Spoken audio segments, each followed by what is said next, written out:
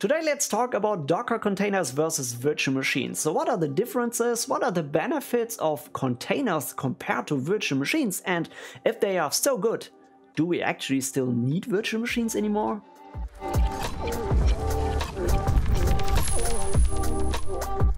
Hi everybody, my name is Christian and I make great tutorials and content for IT professionals.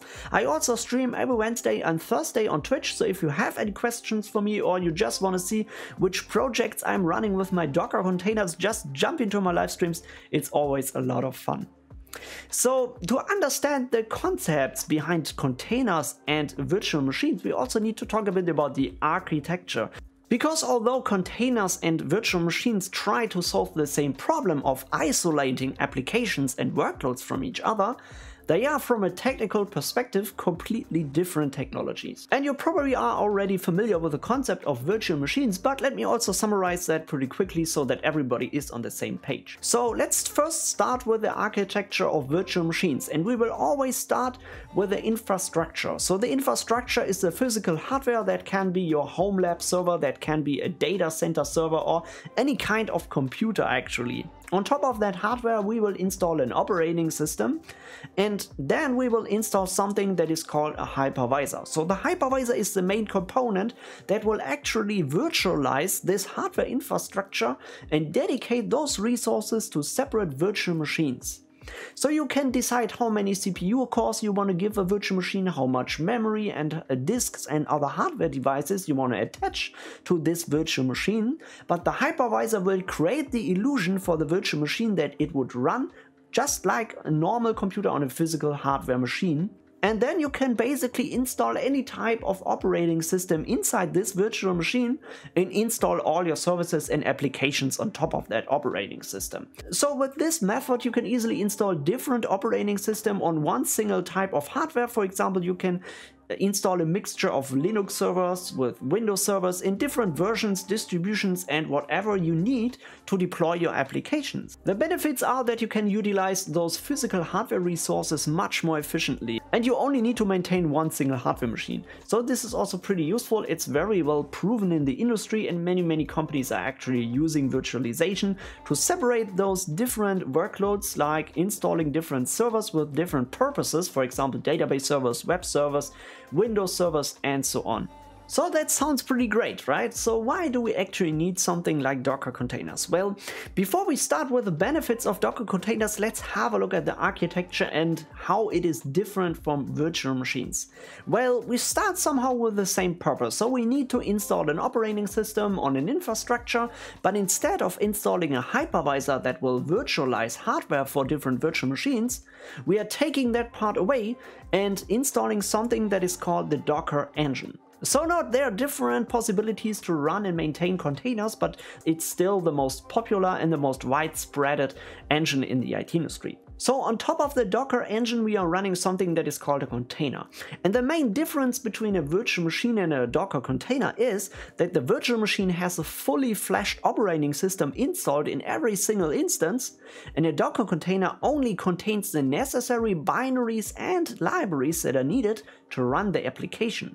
So therefore Docker containers are much more lightweight. They are also just booting up in 1 or 2 seconds, so they are just instantly booted, and this makes them much more efficient in terms of performance and disk size. So from a system administrator's perspective, it's much more efficient to run everything in a Docker container because you don't have the overhead of a full operating system in every single instance of workload you want to deploy. But also from a developer's perspective, Docker containers have many benefits over virtual machines. And the major benefit here is that developers don't need to maintain their applications for different types of operating systems or different types of libraries, distributions, or everything like this. Because when you develop an application you would need to require a specific version or a specific state of libraries for that application, but you actually don't know on which system that will be installed. So for example, if the system administrator is upgrading those libraries and those binaries, that could break something within your application, or there are some files or things that are not expected on this machine where you want to install this application. A Docker container always has a consistent state, so you can decide as a developer how this container is packaged, so which version of those libraries are packaged in this container image, and what is the state of the system, where are the files located, and so on. So you always have a consistent state of what is actually running in the container. Compared to a virtual machine, you actually don't know what type of distribution is running there, where are the files located, what customization to binaries or config files administrators have done. And therefore it's very important that Docker containers are immutable. So that means that when you change something within the Docker container itself and restart the container afterwards, those changes are completely gone. So you cannot change anything inside the Docker container, but you can attach persistent volumes to that. So for example, if you want to store persistent data on a hard disk or something else. But the core system, the core Docker image, is always immutable. And because of those benefits, most IT companies are actually migrating their applications and services from virtual machine deployments to Docker containers.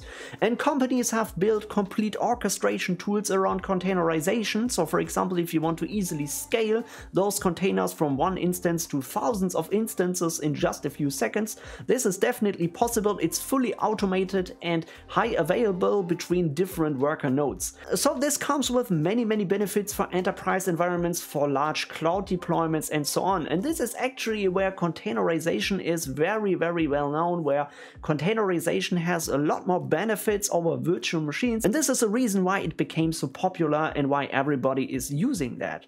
But when Docker containers are so great and when they have so many benefits, why do we actually still need a virtual machine? Well, in some scenarios, you cannot do something with a Docker container that you can do with a virtual machine. So when you want to run Windows container, you will need to run them on a Windows host operating system. And if you want to run Linux Docker containers, you will need to run them on a Linux operating system. And there are also some other situations where developers or vendors or applications are not having a Docker image ready, so where it requires you to install that directly on a server, and in these situations you would still need a virtual machine. So this is a reason why we always will see a mixture of those technologies in the field. Although companies are driving more towards containers and a lot of things and services will be migrated to containers, there will be still the need for some virtual machines in specific scenarios. But undoubtedly containerization is a very important technology in the IT industry, and I just think that will become much more important in the future as well. So it actually is very important when you want to keep up to date, when you want to develop your IT career, that you familiarize yourself with containerization. And if you want to do that, if you don't know where to start and how to use Docker containers in your own environment and how to get started with that, I've made 2 videos about Docker and Docker Compose. There I will teach you all the fundamentals about containers and how to install Docker on your system and how to use that to deploy your first containers and get some experience in the field and just play around with that to familiarize yourself with this new technology. And if you're still unsure if you should deploy your application in a Docker container or in a virtual machine, just follow a simple pattern. Just look if the application or the software has a Docker image available, and if it does, just run it in a container. It's just better, it's much more efficient and portable, and it has a lot of benefits over virtual machines. But there are some applications or some situations where you don't want to do that and where you still need a virtual machine. For example, if you need a specific operating system or you need some specific requirements that are not available in a Docker container, then just create a virtual machine. So I also do that in my own environment. I've migrated almost everything to Docker containers, but I still use virtual machine in order to test out different operating systems or play around with different deployment methods. So in these cases I still use virtual machines. So I hope you liked this video and this was helpful to you to better understand the differences of virtual machines and containerizing. And if you enjoyed that, please don't forget to hit the like button and subscribe to this channel if you want to see more content for IT professionals or want to see more tutorials on those topics as well. And please leave me a comment if you're already using Docker containers in your own or company environment, or if you plan to migrate to those containers as well. So just leave me a comment, I would be very interested in this. So before I go, I want to give a quick shout out to all my supporters on Patreon, especially Mason, who is the producer of this show. And if you want to support my mission to help as many people as possible to get in the field of IT and become real IT professionals, just support me on Patreon. So thanks everybody for watching, enjoy the rest of your day, take care of yourself, and I see you soon.